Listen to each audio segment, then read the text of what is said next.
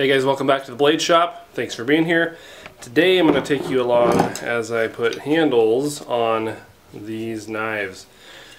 So let's get into it. These are full Tang knives, as you can see, and to this point the blade is finished. They're hand sanded. They have my logo, my maker's mark etched on them, and now it is time to...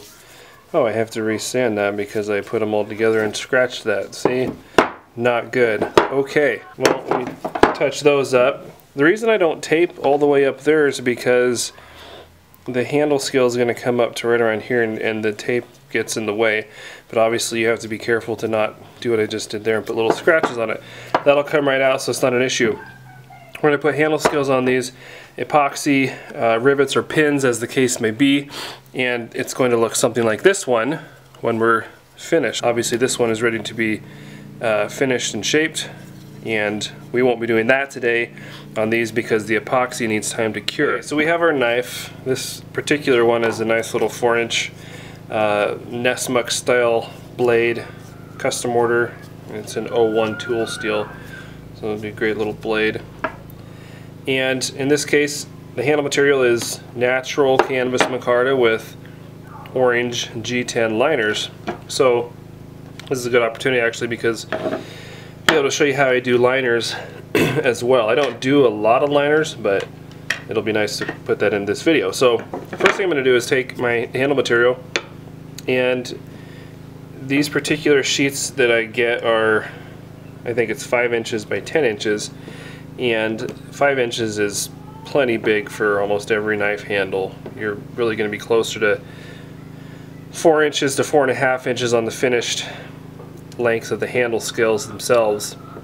But I like to give myself plenty of extra, so I'll bring the edge up all the way to almost the plunge line on the blade. And of course there's extra down here. So I'm just going to hold this in place and mark my Tang. I usually either do this with a marker, or depending on the material, I'll use a scribe, and I sometimes will clamp the blade down and scribe a nice heavy line. That works pretty good. Now I'm going to flip the Tang over opposite to the first one. Now that's important because you're making a handle scale for two different sides for each side, so they need to reflect that. Now the way I'm doing this is going to be the outside of each scale, so the marker is on the outside of the scale. And as you can see, we'll cut this in half, and these will fold down essentially right here on the Tang, and that's how they're going to go. So it's just an easy way to do this because you don't have to try to remember which direction the Tang goes and which side is which, because the marker is always on the outside. This is going to go on the outside. Like so when we're finished. But before we do that, all our operations are going to be, our drilling operations are going to be on the outside of the Tang. So let's do that next. Now most of the time my preferred method is to use the Tang that the handle scales are going to be fitted to as the template for drilling them. So that just means that I'm going to clamp this knife Tang to the handle material, and then I'm going to take it over to the drill press and use these holes with the appropriate or the same size drill bit that drilled these holes in the Tang and drill them into the handle scales, and that's going to ensure that the holes are going to be exactly where they need to be. Now since we're doing liners, we need to go ahead and cover that.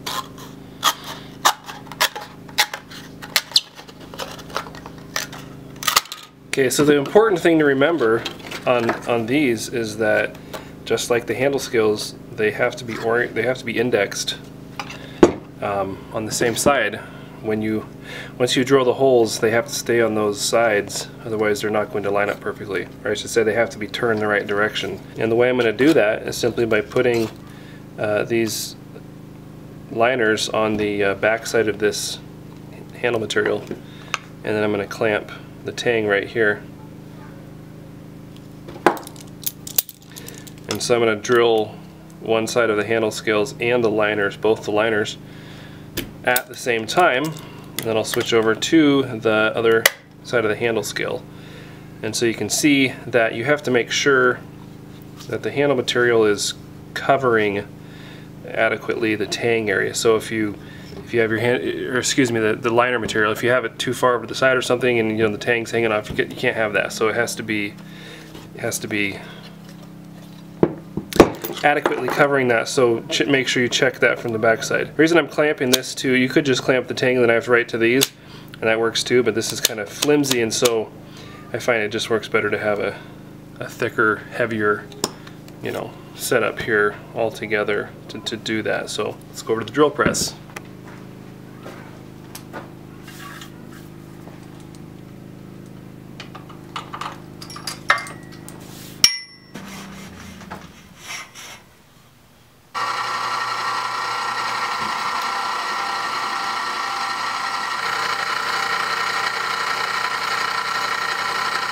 Okay, I have all the handle holes, or the bolt holes drilled in the handle material and in the liners, and you can tell from the orientation, or the spot that the lanyard hole is in, you can tell which way these go, at least up and down.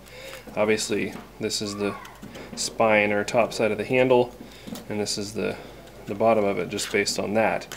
But I also want to mark these as to left and right. I want to be able to put these on the proper side, and that's specifically once I put this all together and pre-shape the front end of the handle scales. And the reason for that is even just a tiny bit of angle on that handle scale material and liners that are going to be right here on the blade, even a tiny bit of angle will show up if for example, if you swap the liners from one side to the other instead of on the side that they were when you shaped that. And I'll explain that more as we get into it. But for now, you need to go ahead and cut this in half. And well, first we can go ahead and countersink these actually. I'm doing handle bolts on this Corby bolts, and so these need countersunk obviously for the bolt head to sit down in the handle material about halfway.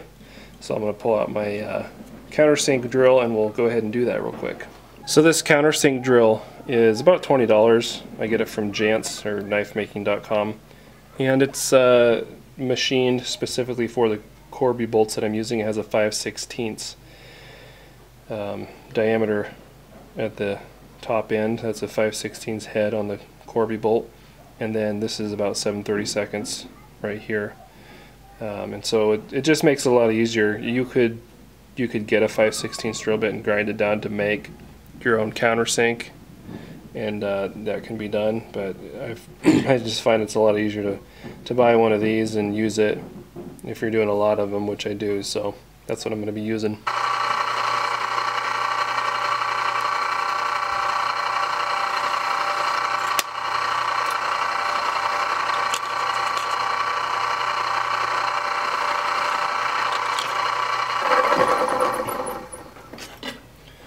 So what I'm trying to accomplish here obviously is put a larger diameter countersink down here for the bolt head to fit into, and that shoulder right there obviously is what provides that strong mechanical lock, if you will, once we tighten those bolts down, and that in conjunction with the epoxy that we'll use makes a very durable, very strong handle construction. Now obviously you want a good balance between leaving enough material on the bolt head, which is determined by the depth of this first larger diameter. You want a good balance between that and the material that's left on the handle scale, and that's the rest of that, or the smaller diameter down in there. And usually on this this material is slightly over a 1/4 inch thickness. I usually go for about half and half, because you don't want a really thin bolt head, but you also don't want a really thin bit of material left for that bolt to grab onto, because then even if the bolt's strong, the handle material could potentially fail under extreme conditions. And so that's what I'm going for, is about half and half in this case. Once I feel for where the first depth is, I'll go ahead and set that with the depth stop on the drill press here, and that just makes it real quick and simple to go countersink the other 3 holes real fast, or or more holes than that, depending on how many knives you're doing at one time.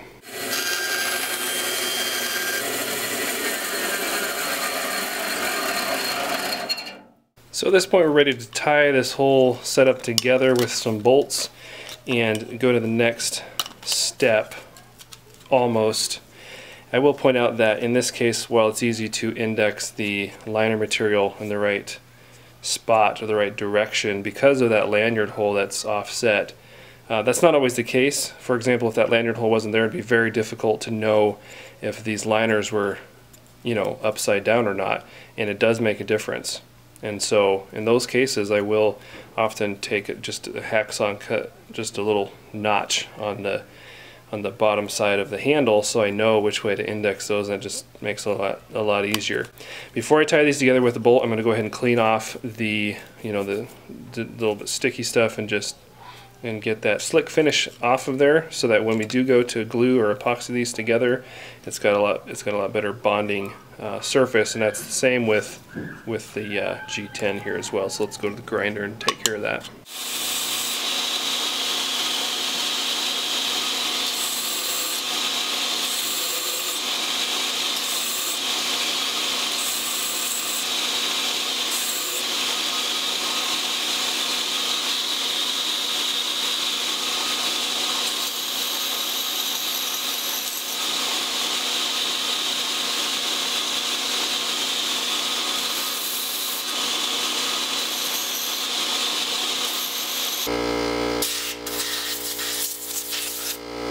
Okay, so we have stainless steel Corby bolts, which are the only kind of Corby bolts that I use anymore, because I find the brass, and I'm sure the copper is too, just far too weak. And the weak spot on the Corby bolt is this right here. You know, if the diameter of this little thread rod was the same width as the thread itself on the outside diameter, it might be a little better, but you know, the machining process, they turn this diameter down smaller to have a relief spot for the threads when you're cutting threads on something. And so that's the weak spot on the Corby bolt, and I just find that on brass, and I'm sure copper as well, those metals just don't have enough strength to hold together. I mean, I have twisted off multiple brass Corby bolts, just hand tightening with a screwdriver and trying to be careful. But you know, I want them to be tight, and I've never had that happen with a stainless Corby bolt. So they're obviously much stronger. And the nice thing is, you know, on the handle on a knife, you're holding onto it, and the salts and the oils from your hand is going to, you know, at the very least put a patina on whatever pin or bolt material you're using, and it's, you know, and depending on the environment, you know, can corrode it a little bit, which on brass, you know, it puts a patina on it and it's kind of a nice look generally, but if that was ever a concern, then, you know, stainless steel doesn't do that, so it's kind of nice in that respect as well. So I'm just tightening these down snug, not super tight, but we want the handle material to be held together tightly if at all possible, and we're going to grind, sand, and polish the front edge or the front end of these handle scales prior to putting it on the knife, because obviously that's not accessible after it's on the knife without, you know, scratching up the blade, the tang. It just would not, there's no way to finish that, so we're going to do that next.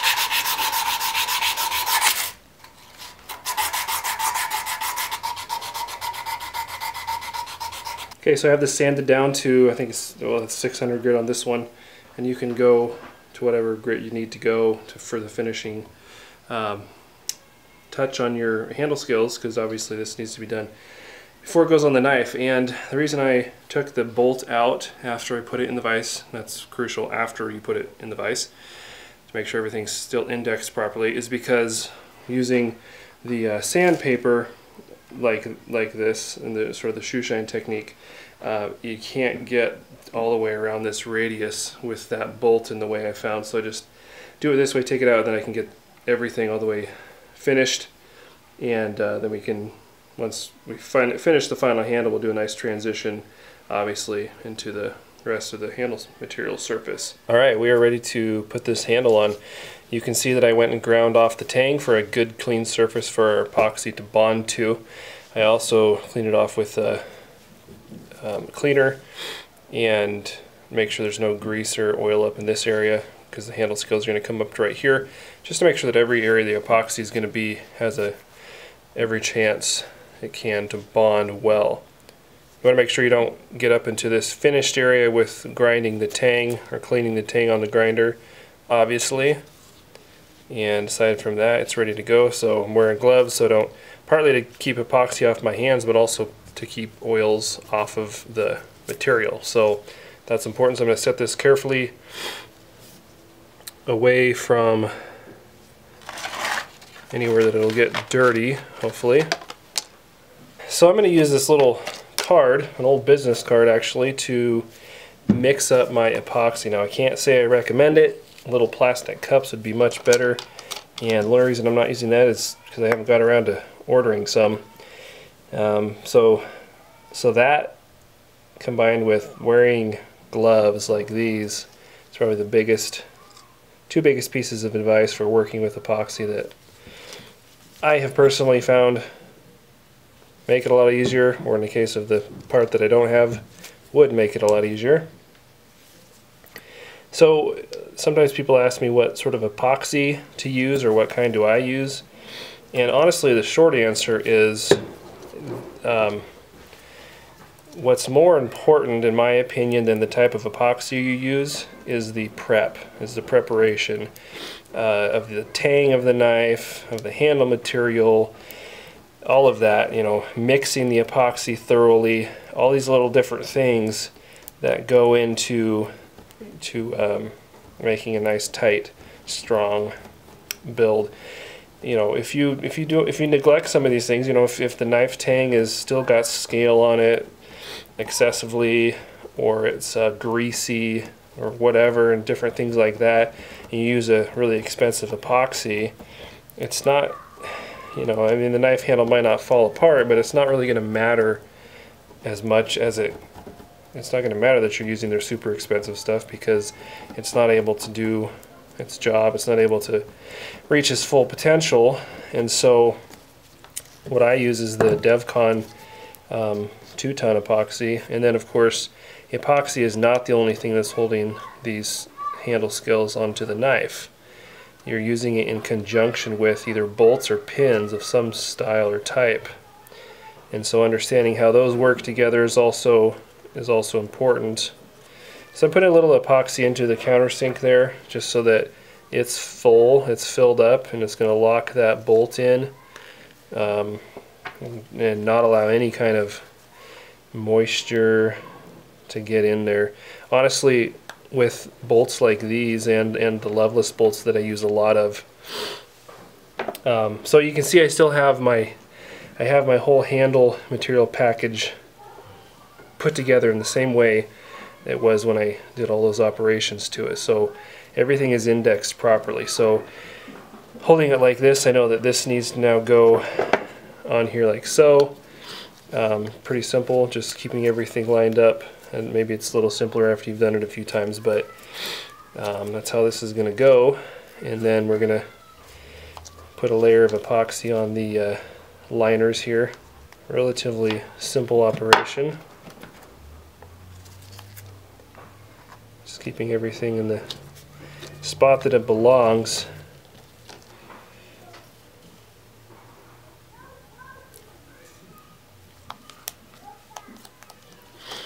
you know, after you've tightened down the bolts, there's really very little epoxy left in the whole handle construction. But you know, honestly, one of the biggest and most important things that this epoxy will do in this particular handle construction, where the bolts are really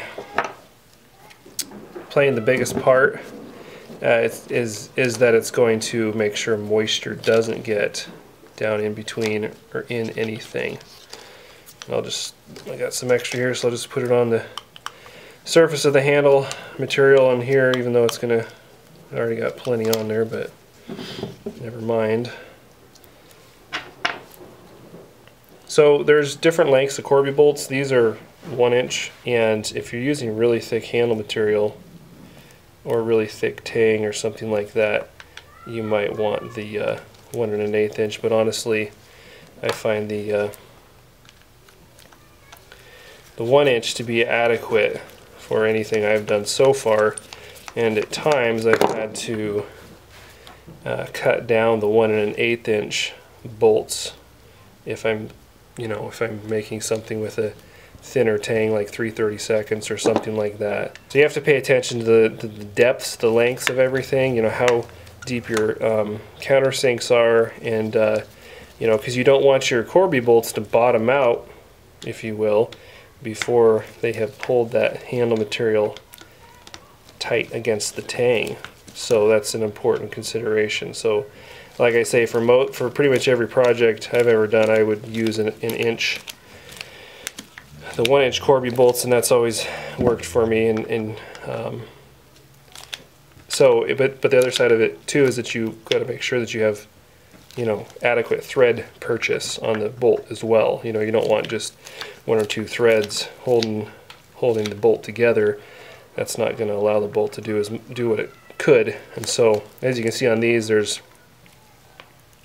multiple threads, you know, I don't know, 5 or 6 even, at least. So I'm just going to tighten that down, hand tight like that. Nothing super crazy, just real snug, I guess. And sometimes as that epoxy squeezes out, you know, you'll have to kind of come back in a couple seconds later and just snug that again. I don't want to make it too tight, just as long as it's snug and it's doing what it's supposed to do. And it is there now. So, you know, you can throw a clamp on this middle here. Sometimes I do that. Not really necessary in my experience. Maybe a little extra peace of mind.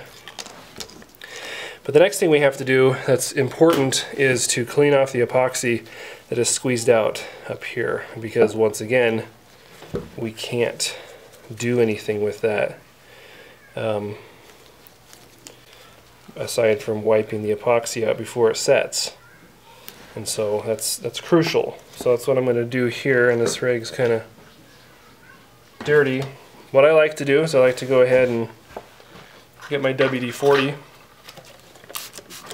spray a little bit on a rag, and once I've wiped most of the excess epoxy off of this area, I'll just come back with the WD-40 and just hit it again. What that does is really helps just clean it off, but also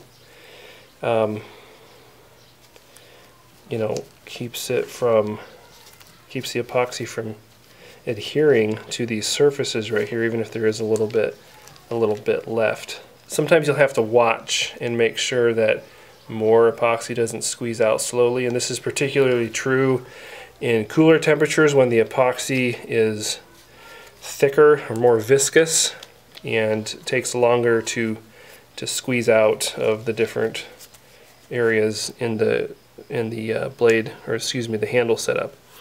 But it looks like it's warm enough today that the epoxy's done squeezing out, so I think we're good. And then the next thing that I like to do is just put a tiny bit of WD-40 right there. That's going to just run right along that seam, if you will, that juncture of the handle material and the blade, just in case any were to squeeze out a little bit more, and it just kind of keeps things good. I don't want to put a lot on there, but just a little bit. So there we go. That's ready to set up, and we'll just let it cure, and I'll let it cure overnight. In this case, with these bolts, I could get away with working on it much sooner than I would want to, for example, with pins. But nevertheless, it's, you know, just let it do its thing. 8-hour cure time is what you really want to do on this. And so for me, most of the time, that means putting the handle on one day and then shaping it the next. You know, if you wanted to put it on early in the morning and then by afternoon or late afternoon or whatever, you could go ahead and finish the handle, and that'd be fine.